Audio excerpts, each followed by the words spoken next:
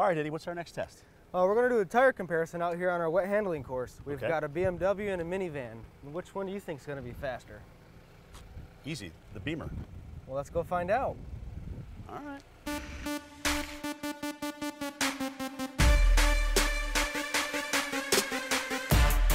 Here we've got a 3-gate slalom. This would be like swerving through, to avoid traffic or something like that.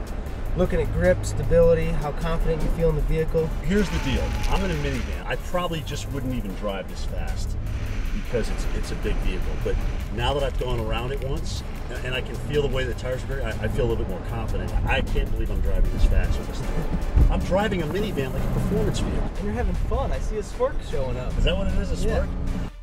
I just drove the minivan like it was a race car. How do we do that? Well, it doesn't make you a race car driver. No, but... no, it doesn't. That's unbelievable. Don't try that at home, but I can't believe the handling I got with this thing. That's very impressive. Must have something to do with the tires. I don't know. We'll see.